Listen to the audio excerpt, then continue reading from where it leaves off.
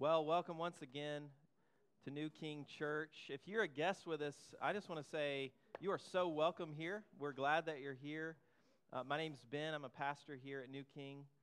And if you do not have a Bible, we would love to get one in your hand. We're going to be just really digging into God's Word. So if you want to slip your hand up, there's people in the back with Bibles, and they'll have one drop in your lap.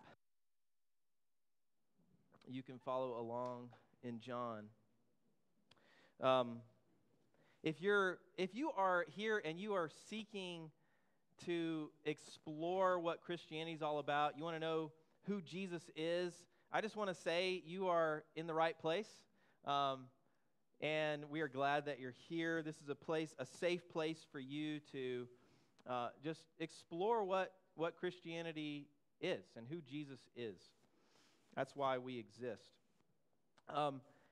If you don't know us yet, my wife, she was up here, well, she's back there now, is Tiffany, and she's pregnant. We have, you couldn't tell, she didn't have a big breakfast this morning. We have 4 kids, and yes, we know we figured out how that works. You don't have to explain. We have a number 5 on the way in just a few weeks. What you may not know is that 5 kids was not our idea. And I want to explain that and the story of how God brought us to the place to where now we're having 5 kids. It applies to what we're going to be learning today, so I just want to kind of share that story with you. So last year, my wife had a dream, and in her dream, the Lord came to her and told her that he had something he wanted her to do. And she said, "Yes, Lord, anything." And the Lord then told her, "I want you to have another baby." She was shocked, but her response to that was, "Okay, Lord, if that's what you want, then okay." And she, in the dream, immediately she was pregnant, and she woke up. Well, she didn't tell me about the dream for about a week and a half. She prayed about it, thought about it, pondered these things in her heart. And then she decided to come and talk to me about it. And when she told me about the dream, I immediately remembered that roughly a week prior, possibly even this, I'd had a dream that we were pregnant. My dream wasn't as dramatic as hers. I just simply found out that we were pregnant with our 5th child, and I was shocked, and then the dream was over. I woke up. So immediately we had this sense that God was speaking. We had the confirmation from both of us, which is how he had spoken to us many times before. He spoke to us both about the same thing separately to confirm it. And so naturally we felt like this is God, and then my immediate response was, let's pray about it a little bit more. That's the spiritual response if you aren't ready to obey. Let me just pray about that a little bit longer. And so a couple of weeks turned into a month, and Tiffany would come to me, "Hey, you praying about that?" "Yeah, praying about that." Praying about what kind of car we would have to get and where we would live, how we would fit 5 kids in the house, praying about it. And then a month turned into 2 months, and she came to me, "Hey, so still praying about that?" Not so much, occasionally, a little bit. And then turned into 3 months, and then to 4, and then 5, and then 6, 7, 8 months goes by. By this point, I'm not really praying about it a whole lot. In fact, it has completely left my mind. And it's really cool. God doesn't forget things. We might, and we might drift off, and he is still in hot pursuit. So I completely had, quit praying about this, and my mom calls me one day, and she says, "Hey, this is weird, but I had this dream. You were in it, and I feel like maybe it has some meaning." She says, "In the dream, you were a kid. You were playing baseball, and I was in the stands watching, and the only other people in the stands watching were your grandparents. All my grandparents have passed away." And she says, "I could only see you in the batter's box, and she said the umpire wasn't down on the field like normal. He was up up above the field in some kind of a stand, speaking down. And I wouldn't," she said you wouldn't get into the batter's box. You kept, messing around, knocking the dirt off of your cleats or fixing your gloves or whatever, and you wouldn't get into the batter's box. And the umpire says, "Hey, son, step up to the plate." And I wouldn't do it. And she says, and then he says, "Son, if you don't step up to the plate, you're going to be out." And she says, he calls me out, and then she pleads with the umpire, "Give him one more chance." And the umpire says, "Fine, one more chance." And then I step up to the plate. So she says, "That was the dream. I don't know if it has any meaning." Well, guys, this is how dense I had become. I said, I don't know. I don't think it means anything, but I'll pray about it.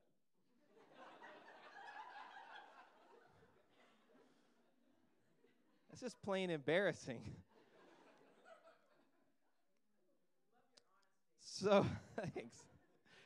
So, about 2 days later, it was a Saturday, I had set aside the day to pray and fast, specifically because I felt like the power had gone away from my ministry. I felt like when I preached, there wasn't power. I felt like when I was meeting people to disciple them, there wasn't power, there wasn't effectiveness in my ministry, and I didn't know why. So I set this day aside just to pray and fast and seek God about this. So about halfway through the day, I'm praying, and I'm on my knees begging God, "God, return your power to me. What's going on? I'll do anything. How come your power is left, your anointing is left, or whatever it is? I don't know how to explain it, but something's not right. The effectiveness isn't there. What is it, God? I'll do anything." And he says, "Actually, I already asked you to do something, and you didn't do it." And I was like, "What?" And he says, "Yeah, I asked you to do something 8 months ago, and you haven't done it." I said, "Oh, yeah, that. Forgot about that." And he says, "When you obey me in that, then the power will return." Well, fortunately, not only did he correct me, but he also changed my heart. And right then in that moment, the power came to obey. My heart changed. I was empowered by the command.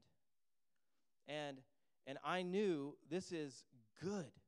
This is wonderful. This is not a burden. This is not a barrier to life. This is a good blessing that God wants to give. And my whole heart towards another baby changed. And I was excited. And I got up and I went and told Tiffany about it. And so we obeyed the Lord. And we were pregnant immediately. God spoke to me through 1 Samuel 15:22. He said, "Has the Lord as great delight in burnt offerings and sacrifices as in obeying the voice of the Lord? Behold, to obey is better than sacrifice, and to listen than the fat of rams." God was saying to me, "Son, it doesn't matter how many sermons you preach, or how many people you disciple, or how many people you share the good news with if you don't obey what I told you to do." To obey is better than sacrifice, and to listen than the fat of rams. In our passage today in John 2, you may have noticed Mary tells the servants, do whatever he tells you. And they do. And that's what we're going to zero in on in this morning's message. Because I have learned when I don't do whatever he tells me, then I stop his work in my life. I stop his power from flowing in my life. Our obedience to the Lord, though mine was delayed, released his power. And there's a little baby right here to prove it. This story this morning is about what is possible if we will do whatever he tells us. And before we dive into it, let me pray one more time. Heavenly Father, I thank you for your patience. I thank you that you give us second chances and third chances. And, oh, Lord, I'm so thankful for that. Your grace is astonishing. And I pray, Father, this morning that we would be encouraged with right motives to do whatever you tell us, and that we would see your power released in our lives as a result. Make our hearts soft. In Jesus' name, amen. So, John tells us why he is writing this book.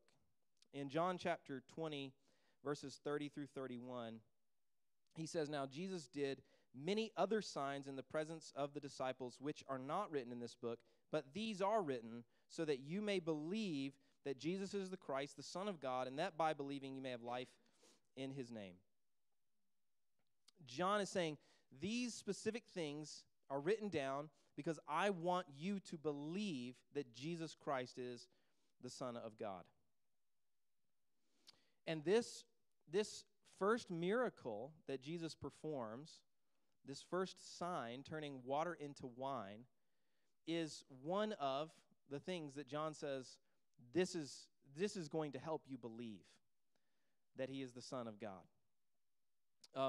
It is a sign miracle. So it's a miracle with a message that Jesus is performing here. It says, on the third day, there was a wedding at Cana in Galilee.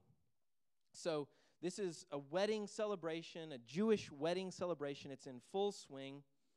And everything on the surface looks fine. But underneath the surface, there's trouble, we find out. They've run out of wine. Wine was a very important part of a wedding celebration. It was symbolic. Wine was symbolic of joy in Jewish culture. And so they're out of wine before the celebration is over. We don't know how much time is left in the celebration, but they're concerned about this. And somehow or another, Mary finds out.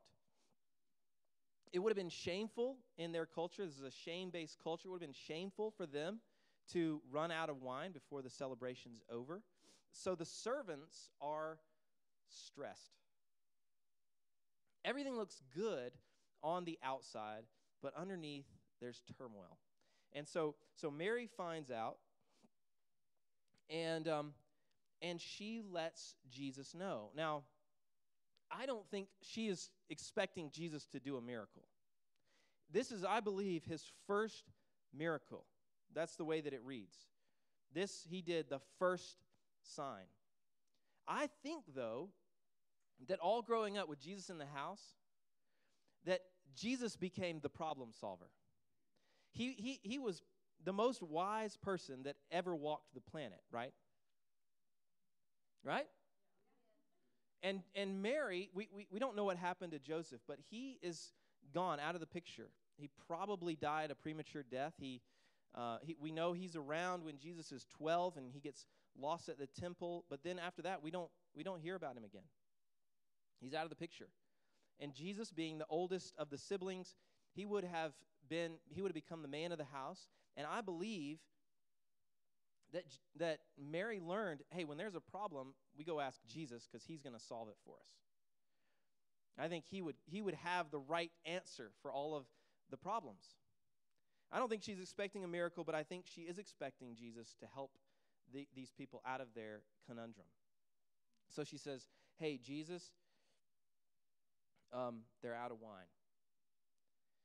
It's interesting. You have to imagine the kind of stress that these servants are under. They're trying to keep it cool. They're trying to not let everyone know what's going on. Maybe that's you this morning. Maybe you're here this morning and you're trying to keep it cool on the surface, but underneath the surface, there's turmoil. You're thinking, maybe you've told someone close to you, I just don't know how I'm going to keep going. I'm not sure that this is working. I'm not sure how much longer the finances are going to stretch. I'm not sure how much longer the way I'm doing life is going to work. And so what I want to say to you is that we're going to see that when you're in that position, if you will hand things over to Jesus, he can do great things. He can meet your need. He can provide for you where you have lack. He is willing to help us in our desperate situations. But how? How does he help? That's the question. So his mother said to the servants, verse 5, do whatever he tells you. How does Jesus help? Well, he solves our problems by taking full charge of the situation. And that's the only way. He must be totally in charge in order to solve our problems. That's why Mary says, do whatever he tells you. It's like by this point in her life, she had recognized if Jesus is going to solve the problem, you got to do it exactly his way.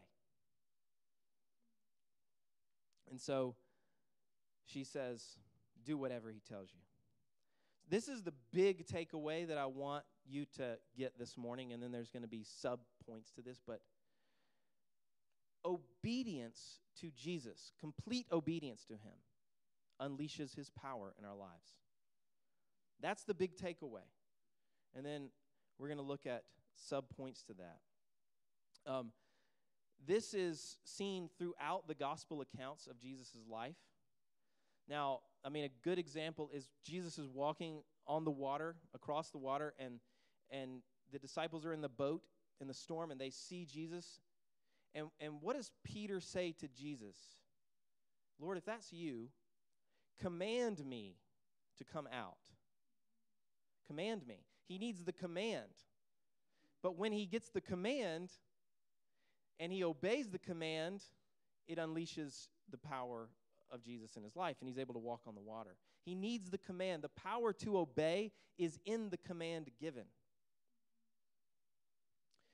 Jesus sitting with his disciples at the Last Supper before he's arrested and crucified, you see this common theme running throughout that conversation with his disciples. In John 14, 15, and 16, it says, he says to them, if you love me, you will keep my commandments. There's the obedience. And I will ask the Father, and he will give you another helper to be with you forever. Now there's the power. If anyone loves me, he will keep my word. There's the obedience. And my Father will love him, and we will come to him and make our home with him. There's the power. 15:7, if you abide in me and my words abide in you, there's the obedience. Ask whatever you wish, and it will be done for you. There's the power. If you keep my commandments, you will abide in my love. Obedience, power. You are my friends if you do what I command you. And then he goes on to say, You are no longer servants, but friends, because I have told you all that the Father has told me. But listen to this one. John 14:21 says, whoever has my commandments and keeps them, he it is who loves me. So there's the obedience. And he who loves me will be loved by my Father, and I will love him and manifest myself to him. Who does he manifest himself to? The one who obeys. Who does his power flow to? The one who obeys his command. This is not talking about his approval, or this is not talking about acceptance. This is talking about his power. This is talking about answers to prayer. This is talking about the Spirit being provided to you in response to your obedience to the command. So there is a clear connection in all of these verses between loving him, those who love him, obey him, and those who obey him see his power unleashed. Now, because of this truth, I want us to settle 3 things in our hearts ahead of time. This morning I want to talk about 3 things that we need to settle in our hearts today so that we can go from here and do whatever he tells us. Number 1, I want us to settle it in our hearts that we will do whatever he tells us exactly as he tells us. That might seem like a small detail, but it's very important. So Mary has, like I said, probably learned her lesson that this has to be done just as he wants it done, and so she tells the servants, do whatever he tells you. Not, hey, Jesus is going to help you guys. He's going to help you guys find a solution. Hey, see, Jesus is going to see if you can find some more wine. No. She knows, she's learned that Jesus has got to take full charge. It's got to be done exactly as he says. And so he tells them, go fill 6 stone jars. They don't go fill 5. They don't fill them up halfway. They fill them up completely. Right? We read the same kinds of things throughout the Gospels. He gives specific instructions, and they must be followed exactly. There's one time where the disciples have been fishing all night long. They don't catch anything, nothing. And he says, hey, throw your net out on the other side of the boat. And you got to imagine, like, the confusion right there. The other side of the boat? That's like a 6-foot difference. But they do it. And the net is filled with more fish than they can pull up. There's another time where they have to pay a temple tax. And Jesus tells one of the disciples to go throw a line into the water. The fish that you catch will have a coin in its mouth. Take the coin and pay your tax and mine with it. What? That's crazy. But it happens, and they go and they obey exactly as he said, and his power is unleashed. Another time he says, go into the city, you're going to find a man with a jar on his head, and he's going to have... these crazy instructions, right? And they follow them, and when they do exactly as he says, his power is unleashed. So what has he told you to do that you haven't done exactly as he said? Has he said to end that relationship and you haven't done it? Maybe you backed off a bit, but you haven't done it exactly as he said. Or he has told you to guard your eyes from evil, but some movies are just too good. Or maybe he said, do not cross the line with alcohol, but you keep playing with that line a little bit here and there. Or maybe he said, make the best use of your time. But, you're not going to throw away your video games. You're not going to get rid of your Facebook account. I mean, because who does that, right? Or maybe he has said, don't worry about anything. But you think, oh, but is that really a sin that he cares that much about? Or maybe he's told you to forgive someone, and you keep picking that offense back up. So what is it that he has asked you to do that you need to do exactly as he said? Sometimes we forget the basic truths of the Bible. The basics of the Bible are that God wants your whole life. He wants all of you. He doesn't want just to be added onto your life. Like, Jesus helps me out a bit when I need it. That's not how this works. He wants your whole life. He wants to transform your life.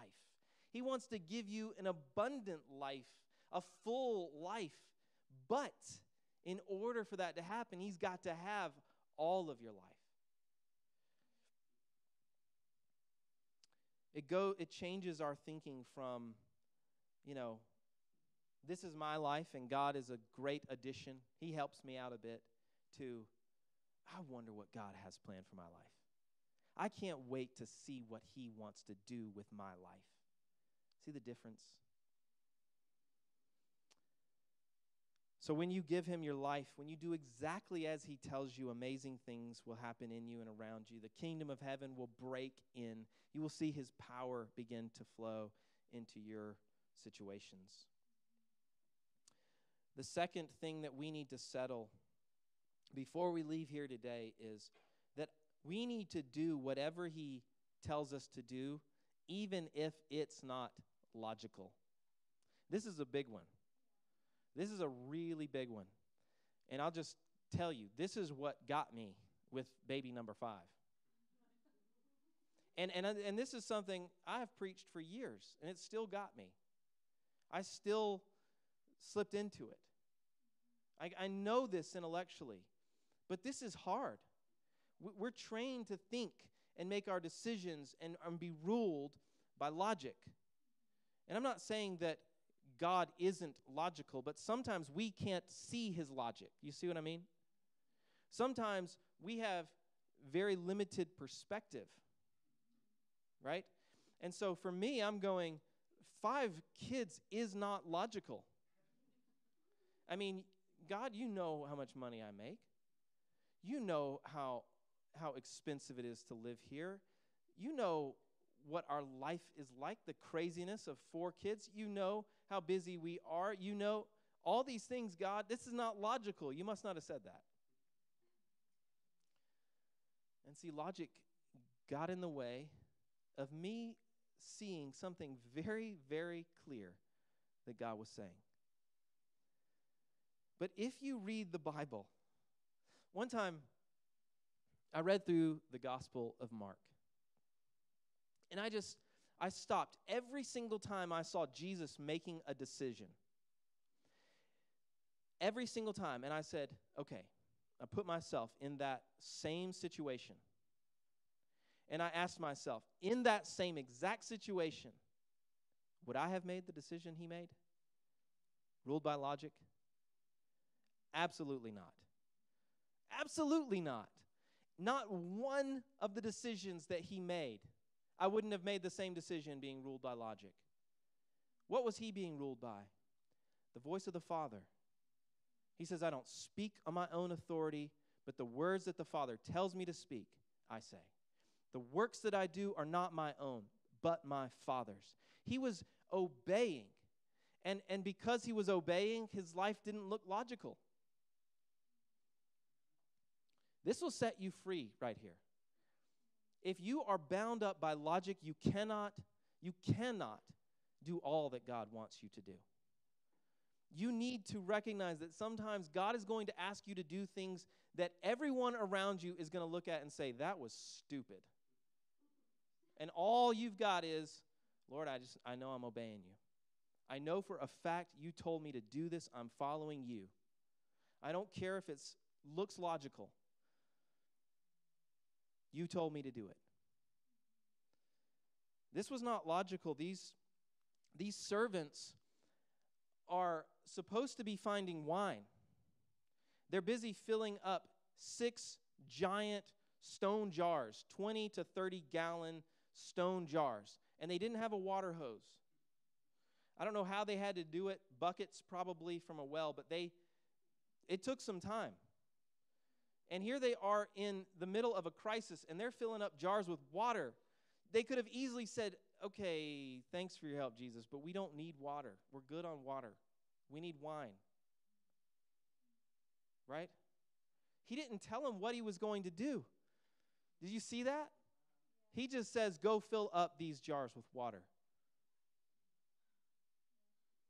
That's how he likes to work. He likes to get you to do the thing before you know why you're doing the thing. Because that takes faith. Because that stretches your faith. That tests your trust. And so he asks us to do things that don't feel logical. Jesus was not led by logic. So, instead of asking yourself, is it logical? Ask yourself, what is God saying? Some of you know that God has already told you to stop watching TV or Netflix or both, but that's not logical. Some of you, God has asked you to change jobs, but that's not logical. Some of you, God has been prompting you to talk to somebody about your faith, and you haven't done it yet because it's not logical. Some of you, this might be a tender spot. God has told you to get off social media because, y'all, this is one of our biggest issues in society right now. We are distracted to death. We are losing our souls over social media, over the internet, over distraction. We are commanded to pray without ceasing, to walk by the Spirit, to give thanks in all circumstances. And it is impossible to do that when you're like this. You know? When do we pray? Because in every down moment, we turn to the phone. Some of you remember a time when you would be standing in line and the only thing you could do was look around. We had a word for it. We had a word for it back in the early 2000s. It was called boredom. And we were just fine with it. I'm kidding, but y'all, this is serious. A real issue. I feel like doing like we need to do a whole series on this. We are distracting ourselves to death. Our souls are like an inch deep. We have all the information in the world available to us in our pockets, and we're losing our souls. What does it profit a man to gain the whole world and lose your soul? Anyway, that was a side point. Some of you, God has asked you to get off social media altogether, but that's not logical. Some of you, God has asked you to get up earlier so you can spend time with Him. But you know you're going to be tired, and that's not logical. So instead of asking, does it make sense, we need to simply ask, what would you have me do? Jesus said, you are my friends if you do what I command you. Don't you want friendship with Him? The third thing we need to settle in our minds this morning is we need to do whatever He tells us, even if it's risky. Even if it's risky. Now, this may not be apparent at first, but what these servants are doing here was risky. I don't know when He turned the water into wine, but I don't think He did it until they're carrying the water to the master of of the wedding. It says, again, Jesus said to the servants, "Fill the jars with water." And they filled them up to the brim. And he said to them, "Now draw some out and take it to the master of the feast." He doesn't say, "Now draw some of the wine out." They just filled it up with water. And he says, "Now draw some out." I think it's still water.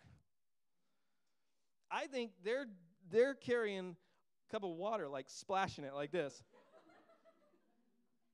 up to the master of the feast. And in the process, maybe they hand it to the guy.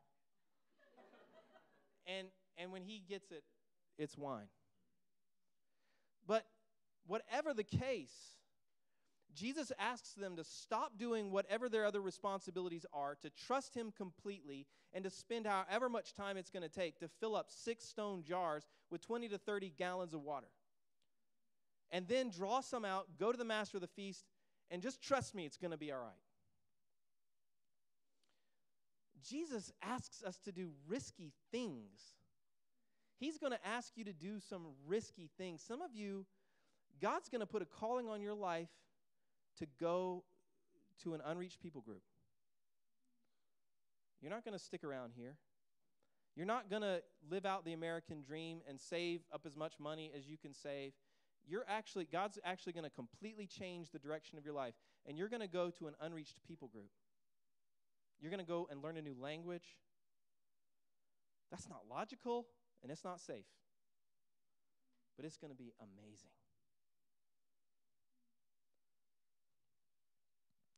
He asks us to do risky things because it requires our total trust.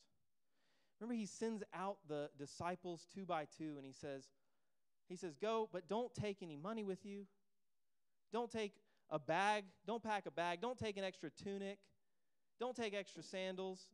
In other words, I want your only safety net to be me. He loves to stretch us. He loves to ask us to do things that feel risky. He calls people to leave their careers and give their lives to gospel proclamation in unreached places. He does. He calls people to give away their life savings. He calls people to speak up in their workplace when it might mean losing their job. He calls families to relocate to cities and towns that need a gospel witness. He calls families to have more kids than they think they can handle. He calls us to do things, guys, that feel risky. But when we obey in spite of the risk, God honors our risk-taking faith. This is one of the reasons that we made pioneering one of our values here at New King. So we have 4 values here: friendship with Jesus, hospitality, depth in the Word, and pioneering. And this is why we made this one of our 4 values. We know that almost every time there is a command given to someone, it requires a risk. And if we're going to reach our cities, if we're going to reach our state, if we're going to reach our region with the gospel, it's going to require us taking some big risks. We got to be willing to step out. We got to be willing to actually fail even. Like, we're going to try some things sometimes that don't work. And it's okay. We're going to say, okay, that didn't work. We'll try something else. If we're afraid of failure, we'll never step out. Don't let fear of failure keep you from doing what Jesus is asking you to do. We believe God is going to ask us as a church to take some big risks. He's already asked us to take some risks. We believe he's going to keep asking us to take some big risks for the sake of the gospel. The gospel is worth it. What is the gospel? Well, the gospel is the good news about Jesus. Jesus is the Son of God. In order to understand the good news, first you got to know the bad news. And the bad news is that all people, all of us, we have rebelled and turned away from God and gone our own way, and it's called sin. And the penalty of sin, God declared in the very first pages of the Bible, is death.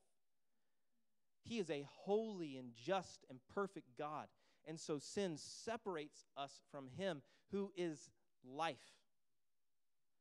And when we sin, we are separated from him, and the result is all of the death and the chaos and the pain and the brokenness that you see in this world and in your own life. And the good news about Jesus is that he's made a way for us to be healed, for us to be restored, for us to be forgiven for our rebellion against God, and returned to relationship, reconciled with our Creator God. And when we're reconciled with him and united back with him, we get life again. Jesus said, this is eternal life, that they know you and your Son whom you sent. Eternal life is a relationship. Look, this is what we are about here. This isn't about trying to get to heaven one day. This is about a relationship with the God who made you now and for eternity. The good news is that Jesus came and made a way by dying on the cross for our sins. See, the penalty for our sin was death. And Jesus said, I'll take the penalty. And only he could do it because he was the perfect man. He'd never sinned. So he wasn't dying for his own sins. He was dying for ours. When he hung on the cross, he took our sins on himself. He took the wrath of God on himself. And he died. He paid the price in full. And he was buried. And on the third day, he rose from the grave. And he declared to all that if we would put our trust in him, if we would believe in him, we would be forgiven. And we could have a relationship with God. We could be friends with God through him. That's the good news. And if you haven't believed it, I want to invite you to believe it this morning. You can begin that relationship with God this morning, today, by simply saying, God, I admit that I am a sinner. I have rebelled against you. I've done life my own way with no regard for you, and I am sorry, and I want to go your way. I want to follow Jesus. I want to trust him. I believe he died for me. I believe he rose for me. And he will forgive you, and he will give you new life. And if you're already a Christian here this morning, but you've not been obeying the Lord's instructions to you because they weren't logical, or you've been sort of obeying, but not exactly as he told you, you can turn to him again this morning. Every time I look at my pregnant wife, I am reminded that even after you disobey, he gives you another chance. What's he telling you to do that you've been ignoring? It might feel extreme. It might not be logical. And it might require taking a risk.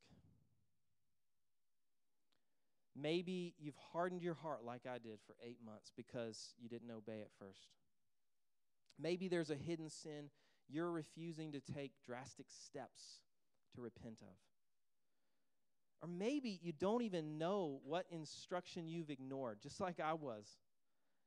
You've hardened your heart to the point you don't even know what it is. You just know there's distance. We're just going to take some time right now to pray and ask God if there's anything that he's asked us to do that we haven't done. And just lay it all before the Lord who sees it all. Let's be a people who are willing to do whatever he tells us so that he can pour out his power in our lives because he's worth it. Let's pray as the band comes back up. Let's just take some time to pray and seek God to show us our hearts.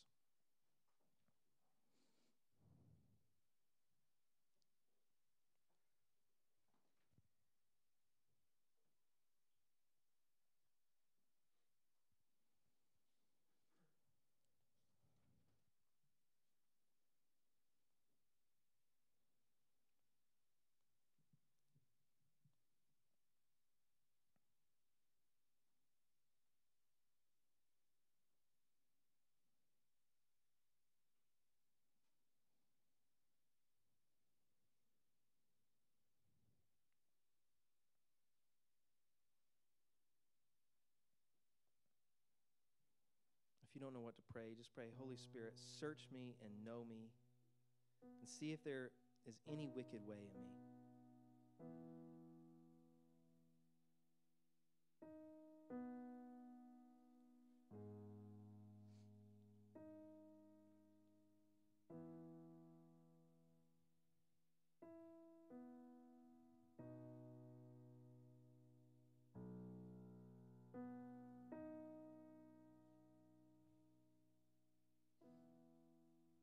Father, we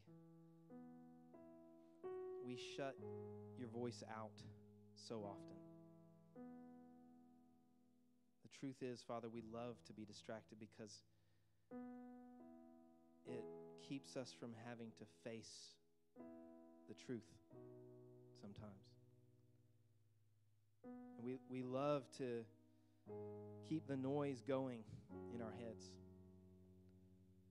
God, because if we get in too much silence, it scares us. God, we don't know what you might ask us to do. We don't know what you might ask us to repent of, and we're afraid of that sometimes. But Father, just from the bottom of our hearts, we want to just declare the truth that you are worth obeying. That it is better that we listen to your voice than that we make a bunch of sacrifices.